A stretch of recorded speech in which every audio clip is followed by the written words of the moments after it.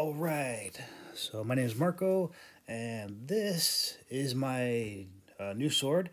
I just joined a HEMA club, and I wanted to train, get the distance, and it's a great exercise. So here it is. This is the Dragon King, or yeah, our Dragon Squama Sport Fader. It's about 3 pounds. It's by Kingston Arms. Very, very happy. Very, very impressed. It's very lively in the hand. I was not expecting that type of quality. The tip, that's the tip there. I took it to the club and I was a little bit worried. I was like, everyone's gonna know it's the budget model. There's the distal taper. If I can get it to zoom, you can see that. Very good flex. There's a good section for your thumb for the different types of cuts. Some of the more advanced techniques. It wants to move like the longsword, like it's made. I can't explain it. It's like it wants to do the thing it's built for. And I'm just a beginner, but as soon as I picked this up, I was like, oh wow.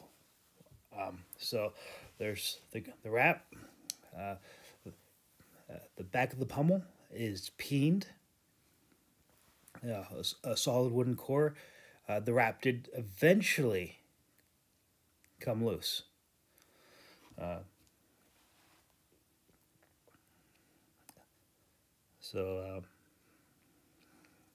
It's a very lively blade in the hand. I'll demonstrate that later.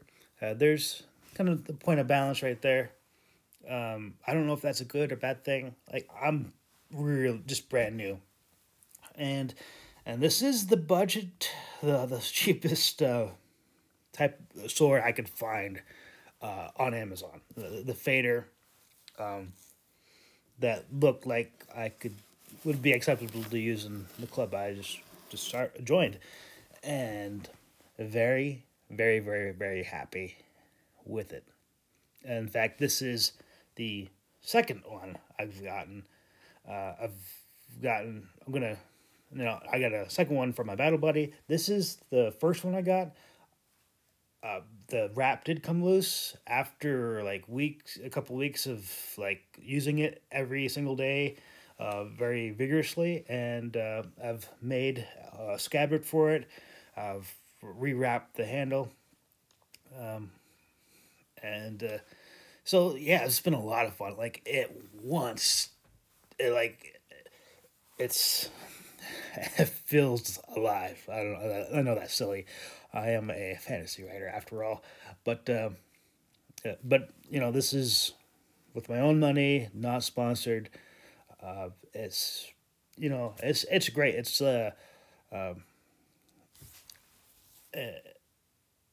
It's great exercise, and it's great research because I am a fantasy writer, and it just makes everything come alive. It's been really loving this, and some of the swords you could spend double and get some of the better. I don't know if it's better, but the more pricier sword, and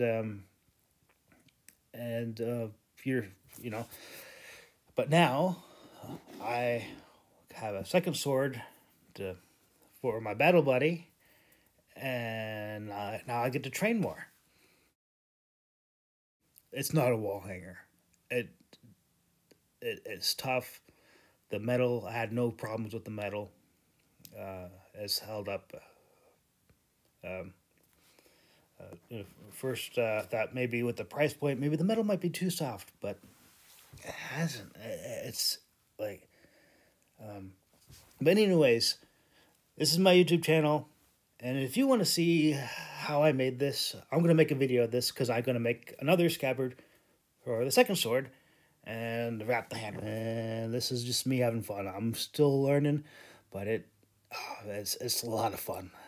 And I'm a little bit wacky. I'm left-handed, and so I'm just doing a little bit of showing off.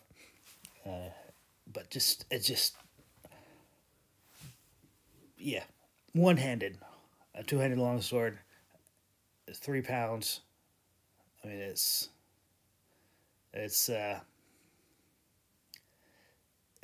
a lot of fun.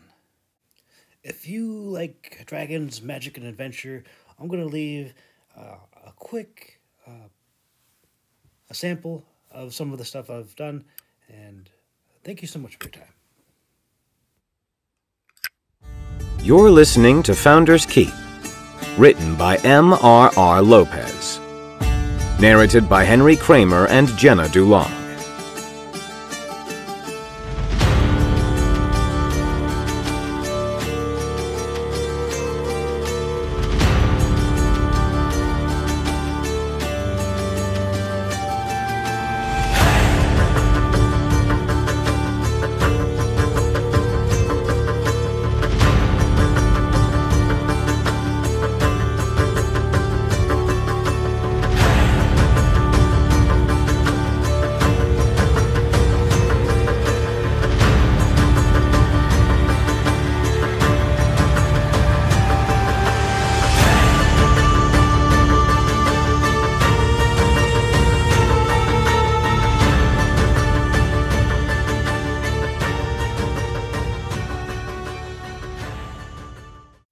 Day by day, she watched the landscape change from pleasant, lush green hills to dark, gloomy, and jagged granite.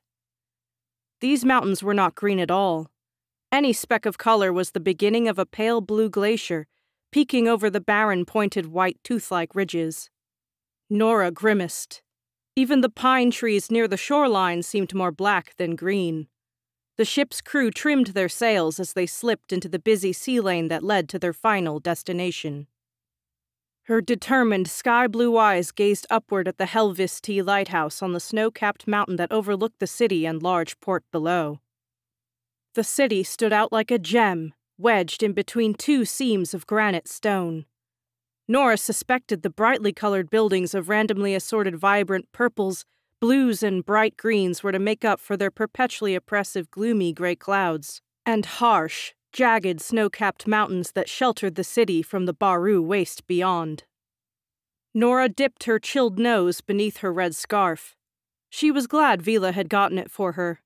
She initially had refused it, but during their brief stop in Talc Ruin, he had bought it anyway, and halfway to Helvisti, he had regifted it to her, which she begrudgingly accepted. Master Torin's dark brown eyes did not hold light, only grim reality. He did not smile, he did not laugh, and he never slept.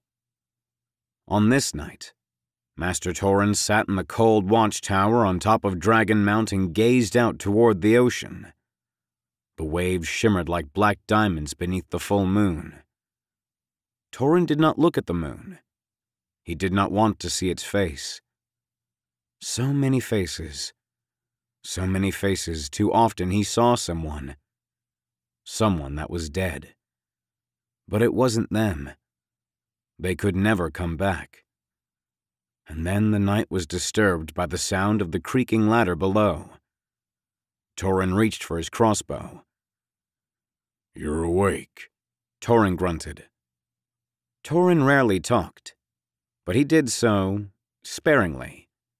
And one of the ways to avoid conversations was to beat Simmons from stating the painfully obvious and to put a cork into the endless questions.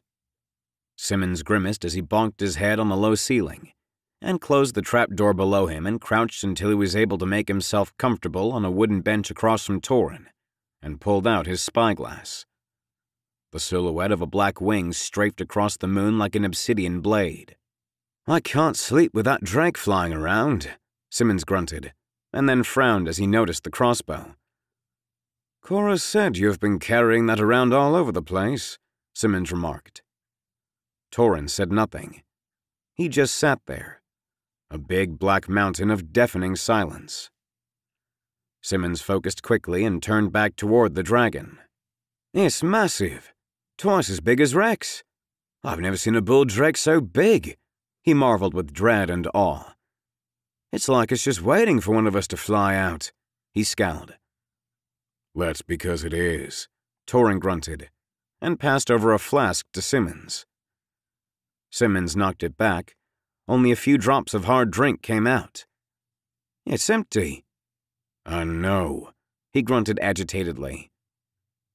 Simmons smirked and took out his own flask, and poured a shot of hard drink and handed it back. On the house, he chuckled. Torrens quickly emptied it and gave a nod of appreciation. And then the deafening silence continued.